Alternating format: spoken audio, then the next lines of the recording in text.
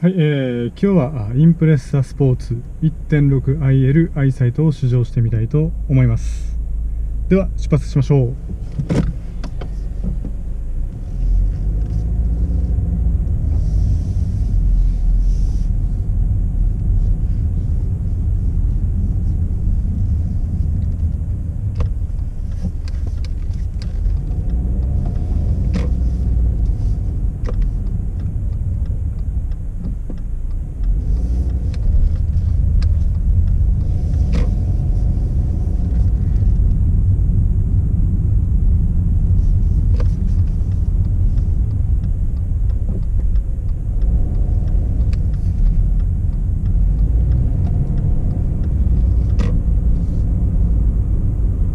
インプレッサスポーツ 1.6i-L EyeSightは、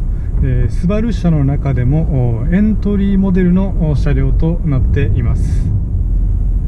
エントリーモデルではあるのですが、全長が446センチで全幅が177センチの3ナンバーの車になっています。スバルのスポーツ車両を除いてはこのインプレッサのみ二輪駆動と AWD いわゆる四輪駆動の選択できるようになってます。全車種標準でEyeSightはついているので、二輪駆動を選んだとしてもそういった点では安心です。エアバッグも運転席、助手席、サイドカーテンで運転席の膝、そして、歩行者エアバッグと7つ標準でついてます。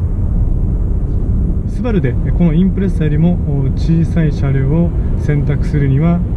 OEM 車両であるジャスティやもしくは OEM 車両である軽自動車しかありません。水平対向エンジンの乗ってる車はこのインプレッサからとなってます。昔はボクサーサウンドといって低い重低音でボボボボボボボってなっていた時もあるんですけども、現在のスバル車両はもうそういった音はありません。インプレッサは水平対向4気筒エンジンなんですけれども、普通の車はピストンの動作が縦に上下して動くんですけれども、水平対向エンジンに関しては横にピストン運動をします。なのでエンジンの高さがいらなくなるので、低くエンジンを設置することができます。でエンジンは車の中でも最も重たい部品になるので、それが低く設置できるということは安定性が増すっていうことにつながります。なので二輪駆動であったとしても、一般的なエンジンよりは安定性が増しますし、さらに四駆であればより安定性が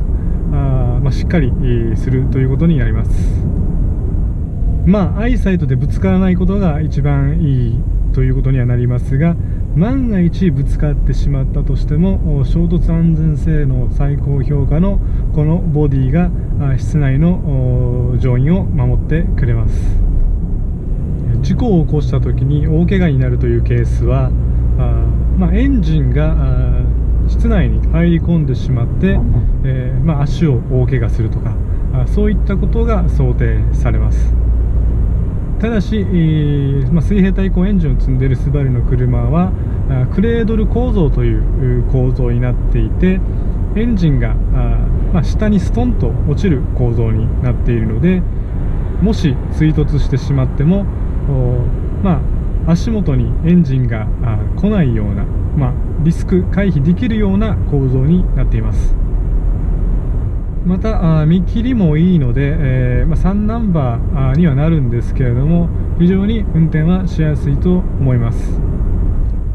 主に街乗りしかしないのであれば 1.6 リッターでも十分なパワーがあります。高速道路とかをよく通勤などで使う人は2リッターでいいのかなっていうのが僕の個人としての感想です。実際この車は日本カー・オブ・ザ・イヤーも受賞したことのある車両になっているので、かなり評価自体はいい車になってます。